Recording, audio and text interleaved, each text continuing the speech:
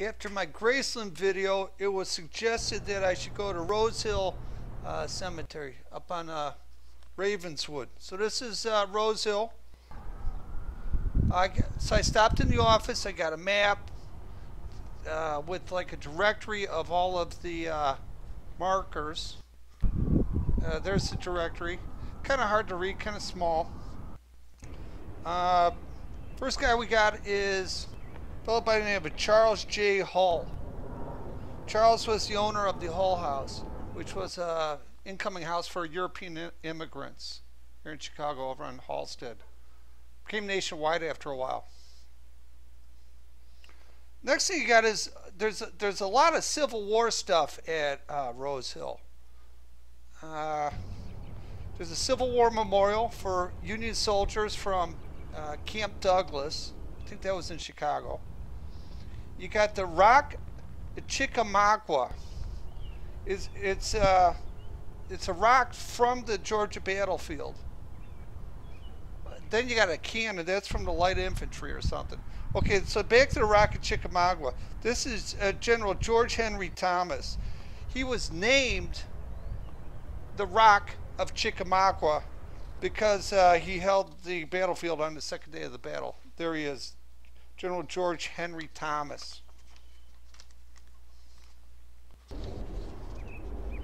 And they actually brought this rock from Georgia. Firefighter memorial, volunteer firefighters. There's a long shot. There's a fireman up on the top of that thing. This thing is kind of cool. It looks like a tree, but this thing is carved out of stone. A lot of just cool markers out there at Rosehill.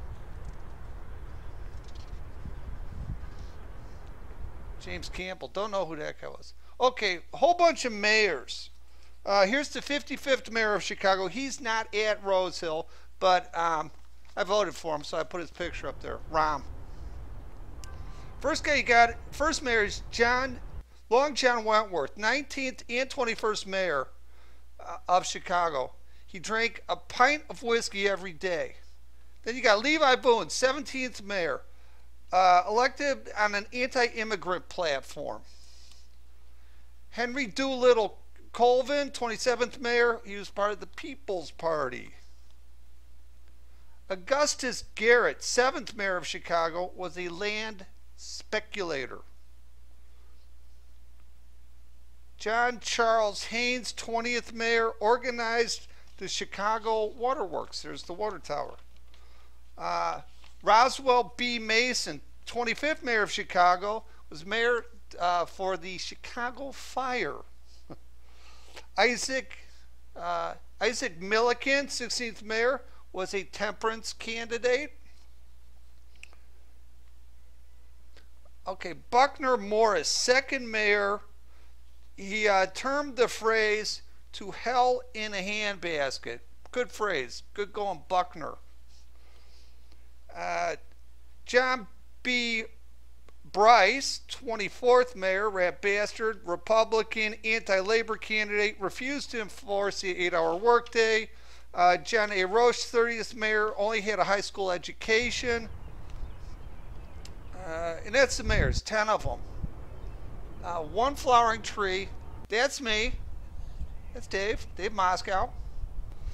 I like this one. This is just a cool, I don't know who this guy was, the stands, but it's a nice marker.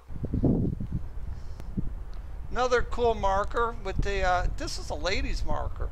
It's like got a nautical theme. Coming Cherry. Don't know who that was. So this one's like 2 benches. Cool markers. Oh, Mr. Chow.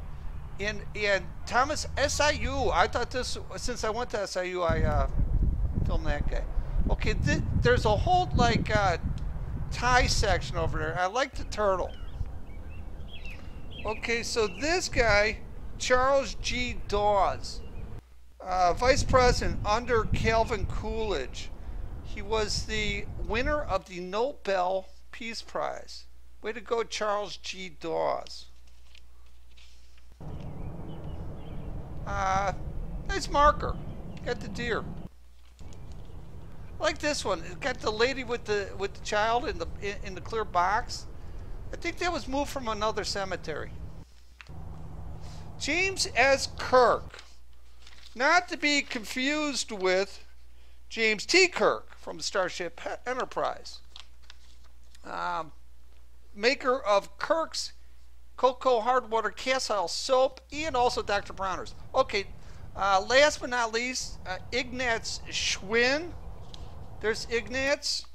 I personally own a Schwinn, and having him there is somewhat ironic considering that there are no bicycles allowed inside Graceland. Okay, there you go.